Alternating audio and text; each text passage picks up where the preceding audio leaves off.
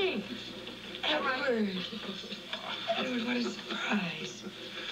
You are my first outside visitor. And a battle it was to get here.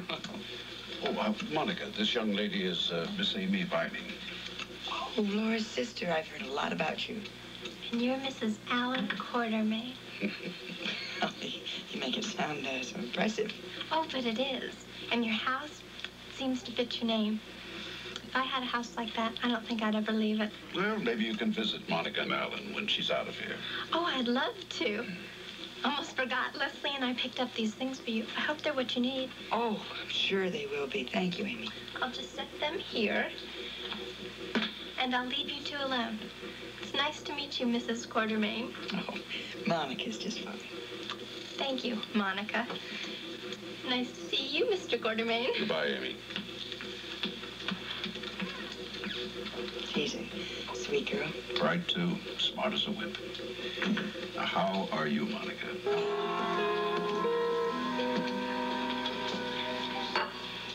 Your coffee's getting cold. I don't really want it. You can go if you want. Do you want me to? But you must be busy. Why don't you let me be the judge of that? I'll stay as long as you need me to. Will you read it again? The telegram? It still says the same thing, Amy. Please.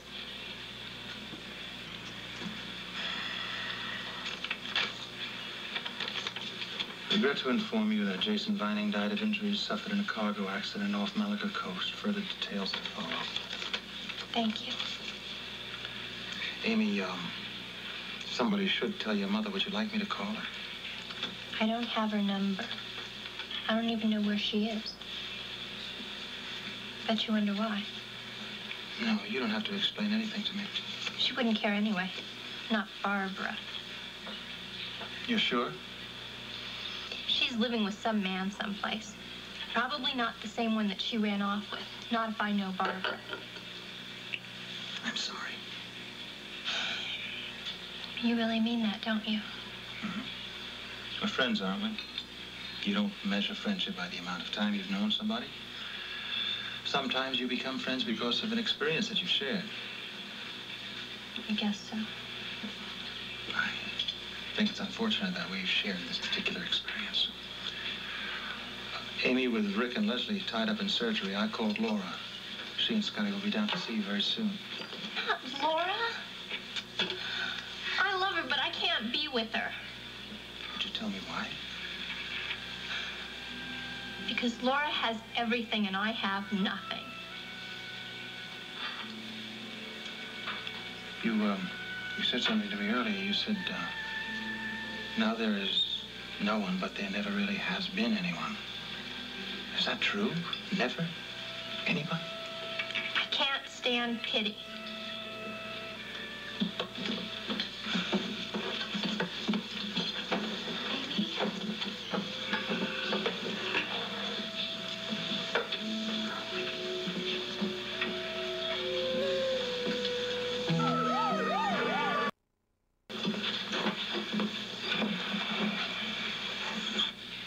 Taking care of her, Alan. No, I'm glad to do it.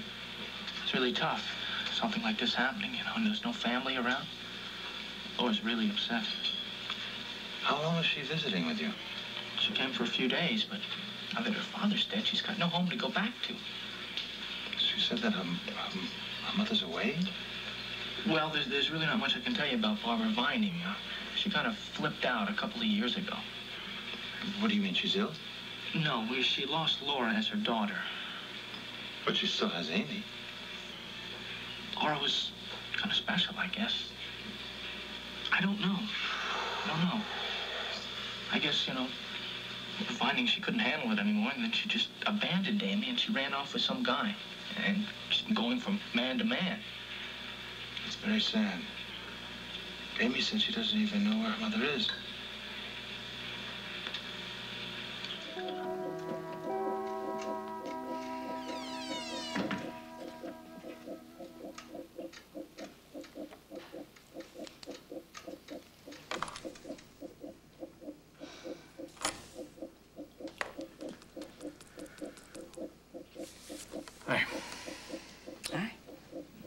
When are you going to start behaving so you can get out of here? Well, I'm trying. Not according to your chart. What happened? What do you mean? Monica, you've had a rough day now. Did you have too many visitors? Well, Alan was here. Edward dropped in. You didn't do rounds tonight. No, I had Wilson take over. There was a memorial service for Amy's father, and I felt I had to be there. That's right. It's really been rough on her, happening so suddenly and being notified with a telegram. I guess I had no choice in how they told her. Yeah, well, was Alan there at the service? Yes, he was very helpful in making the arrangements. He's taken quite a liking to the girl. So was Edward. How about you? Well, I think it's nice having someone young around the house, especially with Lesley being gone. Speaking of Lesley, has she found out anything? No, but she's only been gone a couple days. There's got to be a record somewhere. Monica, please. Rick, Patricia Kakorian did not die of unnecessary surgery. We both know it. Hey, you're not supposed to get upset or think or worry about that lawsuit or anything else for that matter. The only thing that's important is you and your baby. I'm fine. Yeah, well, we both know better than that. Monica, I've seen your chart. Are you going to tell me what's wrong?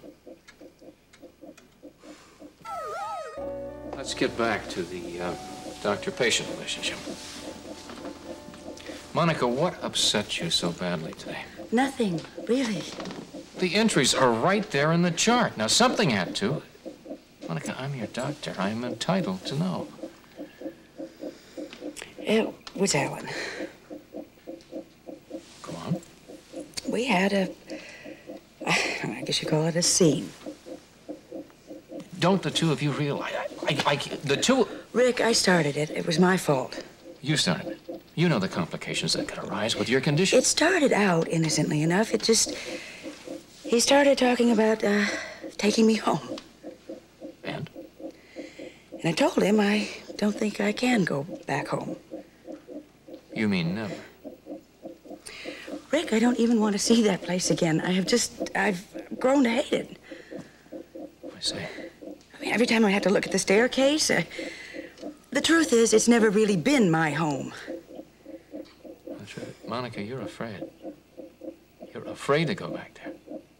It's ridiculous, Rick. You're afraid of Alan. Those bruises aren't the result of your fall. They're from Alan trying to hold on to you when you were leaving him. He tried to grab me to keep me from falling. Monica, level with me, please. Alan has. He feels rotten about it. Yes, I know that. He's told me. You're not going to go back there, Ian. If you're afraid of another scene, I'll see to it that you don't. Rick, you don't have stay to. out of it. I can't, Monica. I mean it, Rick. I don't want you in my life any more than is necessary right now. We have enough trouble with the malpractice suit and Zelda Bernstein trying to link us together. Don't you see that? Monica, you're not going back. Accusing us of collusion, Rick, of trying to hush up unnecessary surgery. That has nothing to do with what you're going to do when you leave this hospital. Rick, if you interfere with my relationship with Alan right now, you'll just complicate my life more. All right, I'll tell you what, we'll drop it. For now, until you're on your feet. But I want you to know you have a friend. You always will have all the way down the line. Thank you. Okay. Put it out of my mind for a while. Can I ask you something? Sure.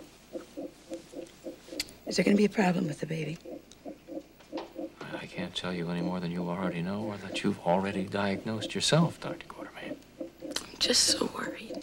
Well, then don't let Alan or this malpractice suit upset you anymore. I mean, you know what has to be done, the tests that have to be taken when you're up to it, and then these questions could all be answered more accurately. I know it. I know. Well, why don't we postpone the worrying, because it's surely not doing you any good. I'm just hoping so hard that baby's going to be all right. Well, there's nothing wrong with that, having pleasant thoughts. How about it? Okay. I'll concentrate on what I'm going to do when I get out of here. Maybe I'll go someplace, get a rest. I'll go to someplace that's anywhere but the place I've been calling home.